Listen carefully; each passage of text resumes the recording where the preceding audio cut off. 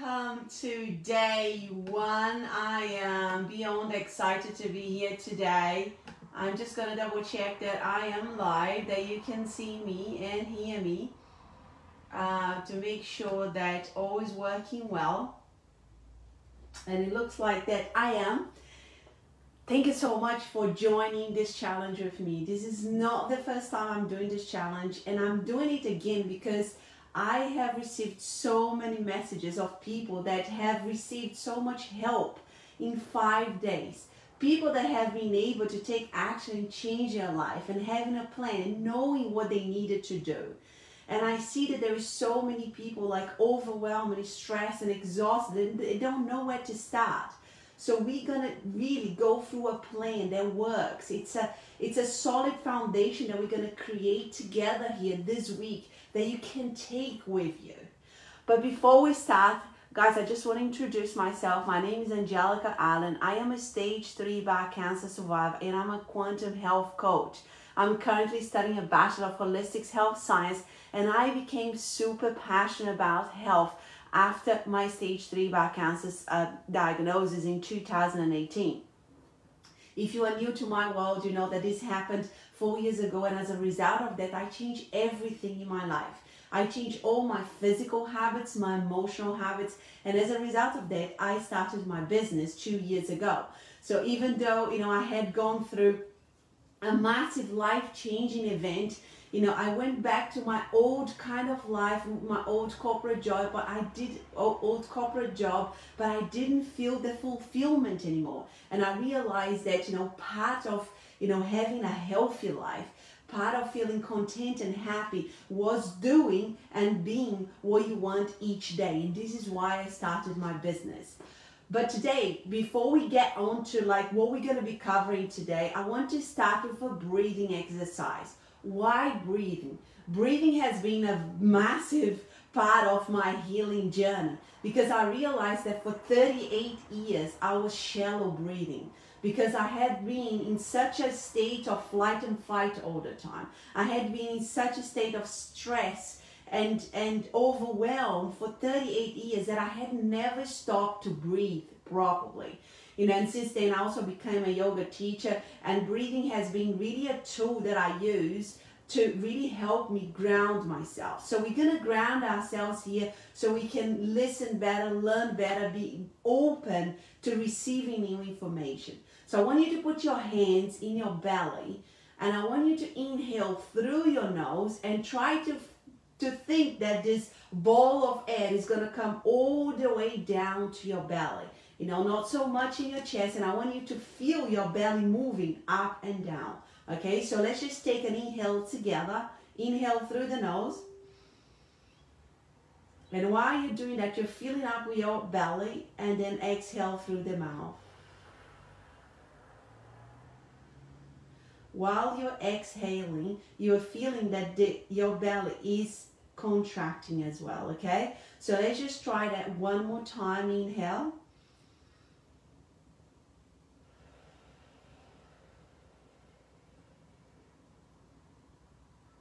Inhale one more time.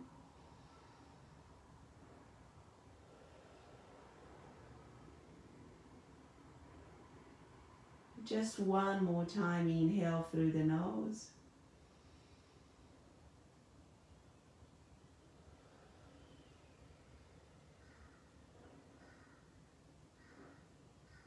Right, guys, I really hope that now you feel grounded, that you feel a little bit more in your body, that you feel a little bit more situated and back in yourself.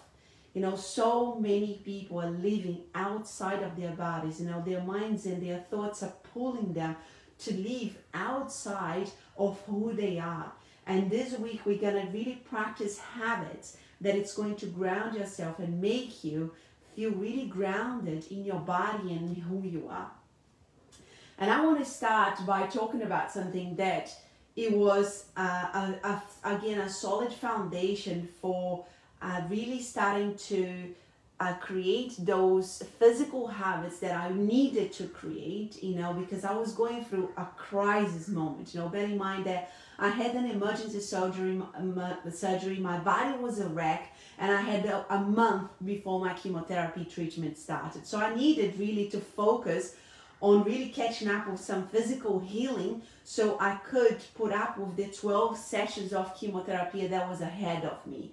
So I couldn't really take like big steps because where I was, you know, I was in a right state. You know, I had really dug a very deep hole to myself, and all I could do was to take small steps.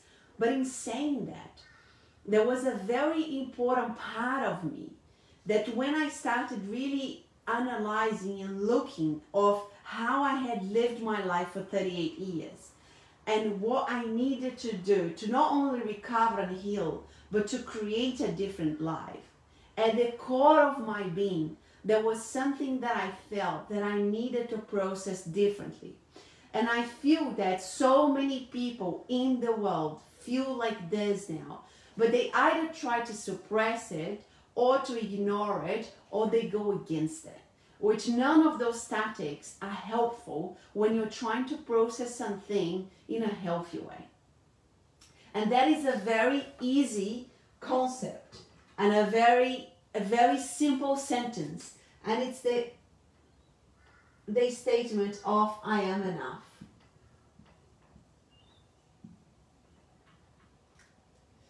When I look at your answers, when I look at where you are at the moment and everything that you shared, and I really appreciate you being honest and sharing with me, for the people that were brave enough to answer the questions to join this challenge. But when you look at yourself and you think, you know, I'm in this cycle of procrastination, I'm eating bad foods, I'm not exercising, I know what to do, but I'm not doing. At the core of that, there is a part of you that doesn't feel that you are enough, right? And I am saying that with all my heart because I have been there. You know, although from the outside my life looked perfect. You know, I had a husband, who is still my husband, and we were happy, and we are very happy, much happier now. I had 2 beautiful kids, you know, they're still going and thriving. I had a job, you know, we had a house, we had everything going for us. And from the outside, you saw myself thinking, oh my God, she's such a strong lady, you know, she's got it all sorted, you know, she's got everything going for her. But on the inside, I was a shell of myself. I was falling apart. I was exhausted, not only physically, but emotionally. I was drained. I was angry. You know, I had so much anger inside because deep down, I didn't feel I was enough. I didn't feel I was worthy. And my actions started really creating this ripple effect and attracting things in my life that made me feel more and more that I wasn't enough. And I want to tell you today, like, that, you know, you might have gone through some things that are, you know, beyond imagination. You might be going something right now that is really, really painful, you know, like either a health crisis or something emotional or something financially. And you might be thinking to yourself, you know, why me? You know, why do I have to go through this? I have gone through so much already. Why do I need to go through this, right? I was at that stage in my life, right? I had been diagnosed with stage 3 bowel cancer, and I had gone through a lot before that, you know, and I was like, you know, why do I have to go through this? You know, and the truth is, I needed a shake up. You know, I needed to change my entire life, and a little shake, it wasn't going to do the job. I needed to start being honest and true to myself, and to really start understanding what I had been doing to cope, you know, by my behaviors, adaptations to cope with this feeling of not being enough. And when I started putting my head above the water, and I realized I wasn't the only one going through bad times, through hardship, you know, through you know, issues, physically, emotionally, everything. I wasn't the only one. Everybody in the world were going through, had gone through the fair share bit as well. And I needed to ground myself into where I was at and what I needed to do to get myself out of that. And I needed to take full responsibility. There was no point at 38 years old to going back to going like, oh yeah, but I've got cancer because, you know, my family and because of this and because of that. You know, if you are new to my world, and I had massive problems with my family. I held on to lots of anger and resentment, and I even made a course around forgiveness because that was a massive part of my healing process. You know, I can add the link below if you are in that place, because that is poisonous to you. You know, whatever you say, whatever you justify, you know, they could have done something horrible. But the longer you keep that anger inside of you, that is poisonous to you only. And I know that because that was a massive part of my cancer. But at the core of my being, I didn't feel it was enough because, you know, I had a narrative. You know, my dad treated my brother differently. He gave everything to my brother. You know, I was a girl in Brazil. I grew up in a very chauvinistic culture. I left my country because I didn't want to follow what all the girls, you know, had to follow in Brazil. You know, get married, be a good girl, get married, have kids. You know, I had this narrative going on non-stop in my head. You know, it was like a little perfect movie that I had created for 38 years with all the pieces together. But that narrative made me sick. That narrative made me feel every single day that I wasn't enough, that I wasn't worthy, that I didn't matter. You know, that my life was worse than others, that I was going through too much. And you might have the same narrative. You know, this narrative is going inside your head. You know, and statements like, you know, I am a procrastinator. I'm never able to eat healthily. You know, I'm always self-sabotaging myself because, you know, I come from this family. My family was messed up. My parents got divorced. You know, my parents lost everything when I was a teenager, which my parents did. You know, all of this story that we tell ourselves. And before we know, these little stories start getting this ripple effect of this energy around you. And you start attracting more and more proof and more things to make you feel and be stuck in that place, or feeling that you are enough, feeling that you are not worthy, feeling that you don't matter.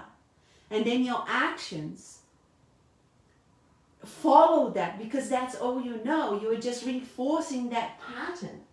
So it's that belief that you have, you know, because of this and this and that. I am like that. And, you know, there is this energy field that makes you behave in that same way, you know, to really being in alignment with what you believe. And this keeps reinforcing over and over and over and over again with your beliefs and behaviors and actions and thoughts.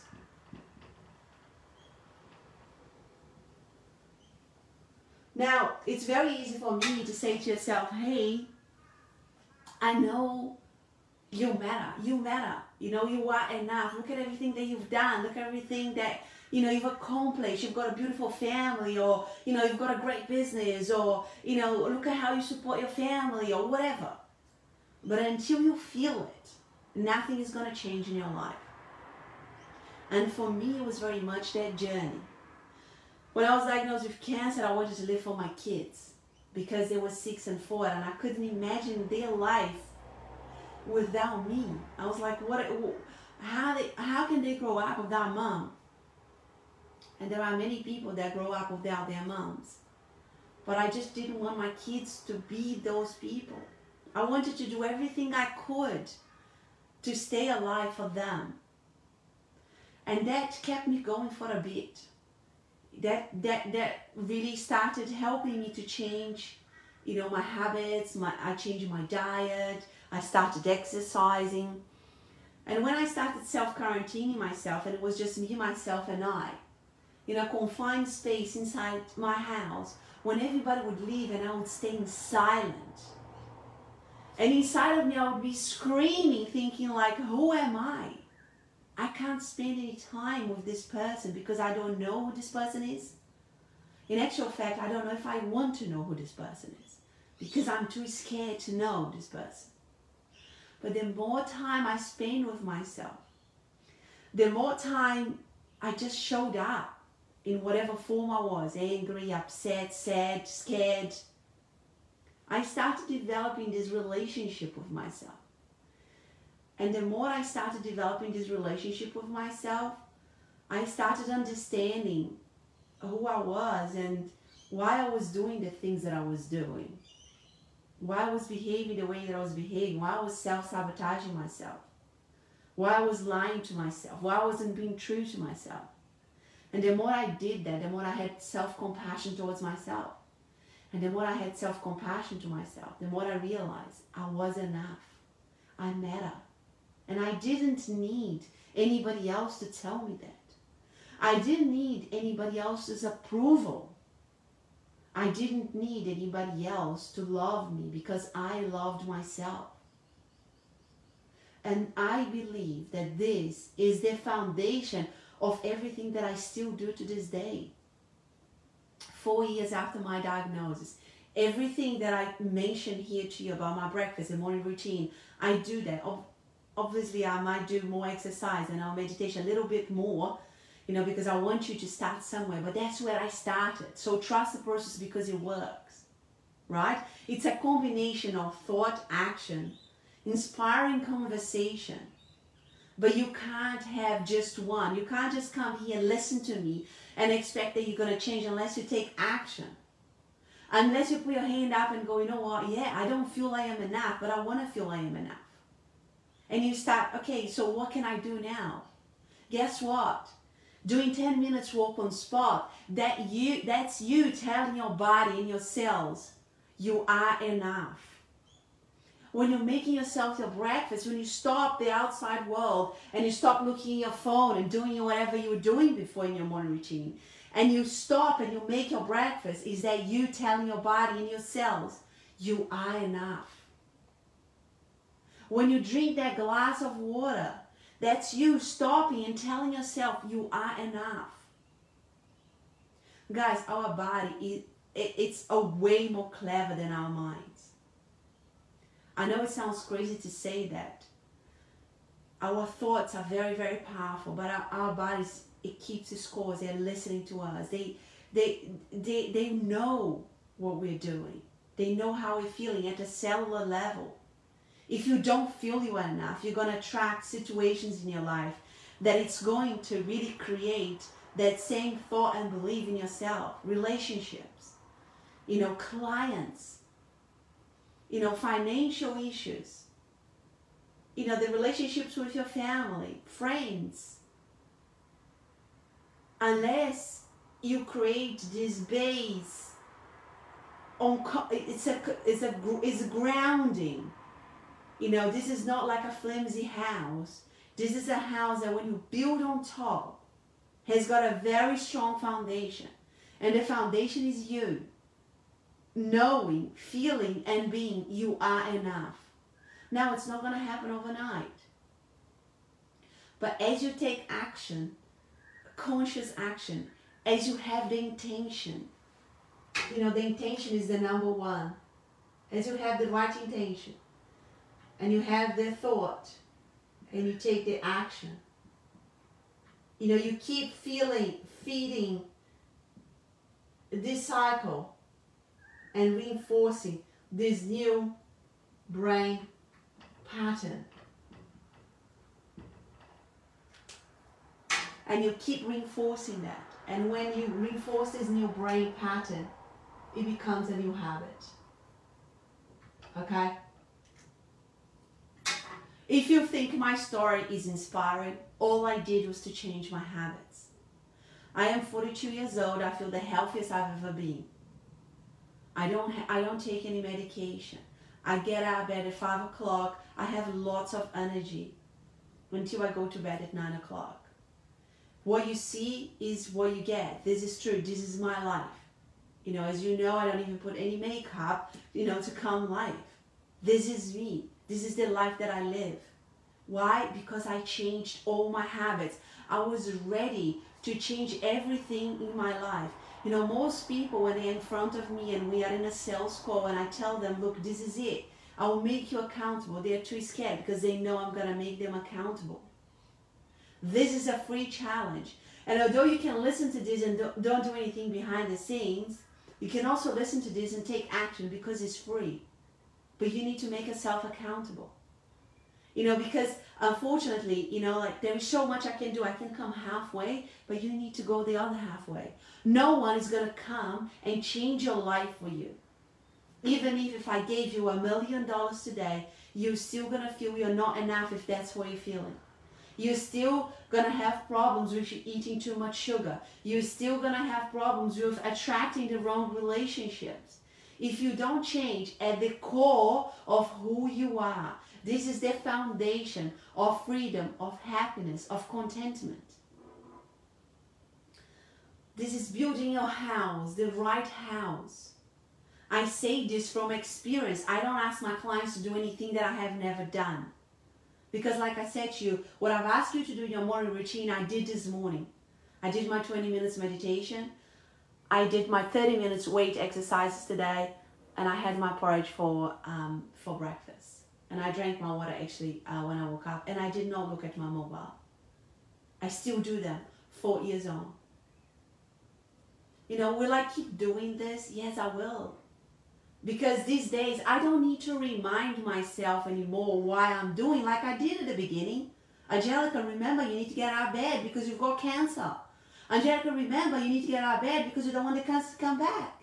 Angelica, you need to get out of bed because you need to be alive for your kids. I had to do that, and I did that. But now it became a habit, and it's ingrained in me.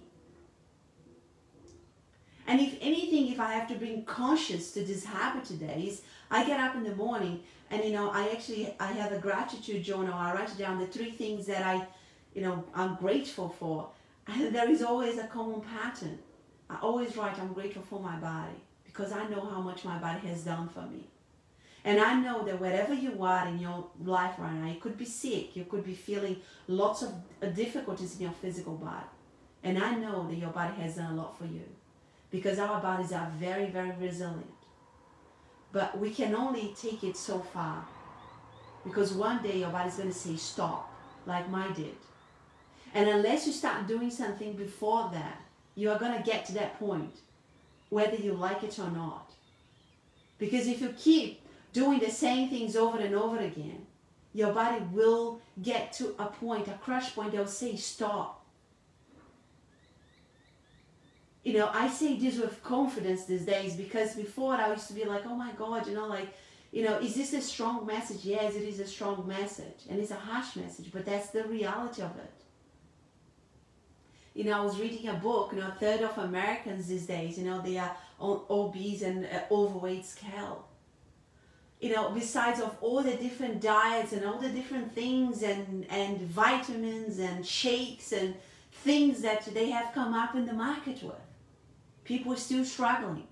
They can't control their weight. They can't exercise every day. When people ask me, what are you going to do for me? And I tell them, look, we're going to change your habits. Well, I know what to do, but you're not doing it. You are not doing it. Be honest to yourself. You are not doing it, and you haven't done it for the last 10 years, for the last 20 years. And unless you start saying to yourself, I am not doing it, I might know what I need to do, but I am not doing it. Bottom line is, I am not going to get anywhere unless I start doing it. And that is the biggest problem in the world. But when you start anchoring yourself, you might need some reminders. Anchoring yourself, I am enough, I need to do this because I feel I am enough. I'm gonna break my pattern of eating, bread and butter and jam and a big, coffee with, milk and 3 sugars. I'm going to make my porridge. That's breaking the pattern because you're taking a different action. And your body's going to go like, oh, okay. Yeah, that's nice. I like this. I prefer this rather than the bread and the coffee. But your thoughts are going to be like, oh, but I really miss the bread and the coffee. And then you do it again, the porridge next day. And then your brain go like, oh, okay. Yeah, because your gut will feel better. And then it's going to start sending messages to your brain going, yeah, this is, I'm feeling better about myself now. You're picking up some strength. Most people, You know, there's a lot of people that follow me. They are health coaches, they're life coaches, they want to start their business. You know, they are focused on just creating wealth. But on the inside, physically and emotionally, they're broken. And I really believe that creating wealth from a broken foundation is very, very difficult. Creating a business from a broken foundation is very, very difficult. Because to become an entrepreneur requires you a lot of resilience, a lot of physical and emotional strength. And if you haven't got that already, it's going to be very, very difficult. So if your objective is to become an entrepreneur, if that is your why, I need to create wealth for my family, I want to create wealth for myself, then this is your foundation. This is not something that it's like, oh, if I have time. No, this is what you do every single day for the rest of your life if you want to have a successful business. You know, for me, it was very much like, you know, gradually after I strengthened my physical health, and if you don't know my story, I finished 12 sessions of chemo feeling stronger than I started. When I finished my chemo, the oncologist nurse told me, Angelica, I can't believe you were able to finish this chemo. And I was like, well, don't everybody finish? And he said to me, no. In 8 years of oncology, I've seen 4 people finishing this chemo. I didn't know that. I used to cycle to chemo. 2 weeks later, I was cycling. I was doing whatever I wanted. So I knew what I needed to do to strengthen my body. But I didn't stop there. I kept doing the work. And I still do them. And then I tackled my emotional health, which was the anger, the resentment, that I couldn't forgive and all of that. And then once I've done all that, I went back to my corporate job and I realized I wasn't fulfilled anymore. And then I realized I needed to leave that job because that was also not adding to my health. So I started my business. But can you see, I started my business from a strong place. My physical health was like an automatic pilot. My emotional health was an automatic pilot. So I could focus fully on my professional health, on my professional life, on creating my business. So this is the foundation. The day that you start feeling you are enough, you're worthy to stop your day to make you a healthy breakfast, to stop your day to exercise, to stop your day to drink a glass of water, your life is going to change. Don't take these small changes for granted. Because like I said, if I am here today, I started making small changes. Now guys, I don't want to go too long because I know everybody is very short in time in this day and age. So I want to give you homework. So the homework from yesterday was to take a picture of your breakfast. I want to see those pictures. This is how you keep yourself accountable. Take a picture of your porridge, your shake, or whatever you're having for breakfast. Now, today the homework is, I want you to write a little post-it note, I am enough. And you're going to stick that onto your mirror. And every day when you're brushing your hair, you're brushing your teeth, you're going to look at it and you're going to say to yourself, I am enough. You're going to connect to that feeling, I am enough. You're going to feel like, you know, what would my life be if I felt I was enough? You can, if you close your eyes and you feel that and you think that, you feel lighter. You feel more empowered. You feel more energy. So a little post note, I am enough. You stick to your mirror. Take a picture of yourself in the mirror or just a stick note, but I want to see that. This is what keeps you accountable. Okay, if you want to change your life, you need to take action. Because nobody's going to do those things for you. Guys, thank you so much for being here. This is day 1. Don't underestimate the power of small habits. Don't underestimate the power of changing your habits. We are our habits. You are what you do and what you think every day. If you're putting rubbish in your body, you're going to feel like rubbish. And the result is just going to be what you don't want. You need to break the cycle and create a new pattern. And this is what we're doing here. Thank you so much for being here. If you have any questions, any comments, please add below. And I'll see you tomorrow at the same time. Thank you so much. And I can't wait to see the pictures and to see you guys doing the homework. Take care.